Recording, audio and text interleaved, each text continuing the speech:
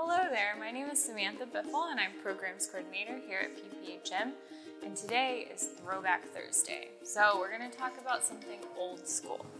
We're going to talk about electric cars, which is probably a little surprising. That probably doesn't seem super old school to you, but this is a 1916 Detroit Electric Model 66 Brougham.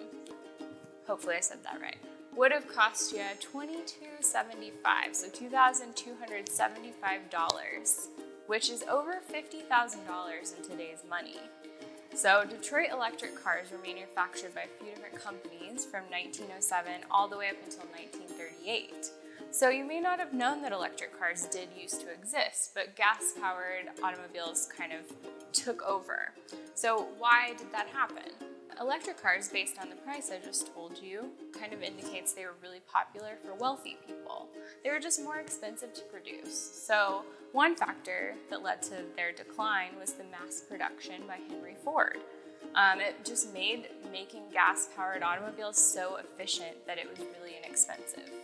Therefore, prices were lower.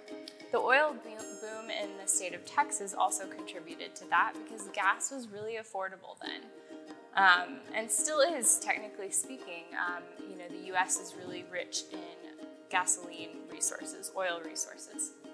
Longer distances were also desired as people started to have a little bit more freedom of travel, and this model behind me can only go about 65 to 100 miles before it would need to be charged up again.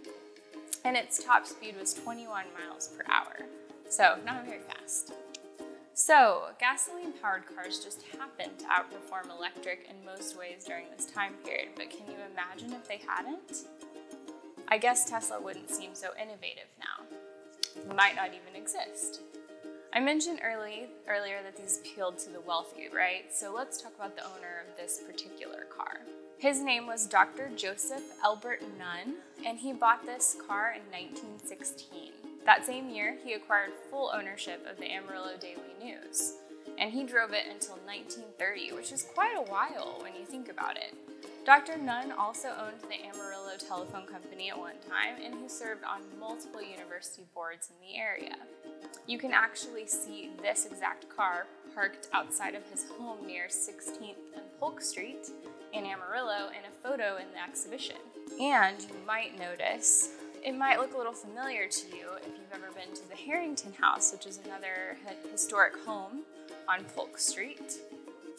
He's the next door neighbors to the Harrington House, and his house still stands there today. So if you take a drive down South Polk in Amarillo, it's kind of like traveling through time. Truly a throwback.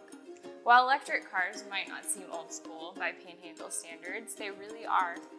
I hope you learned something new today, and thanks for listening. Stay curious.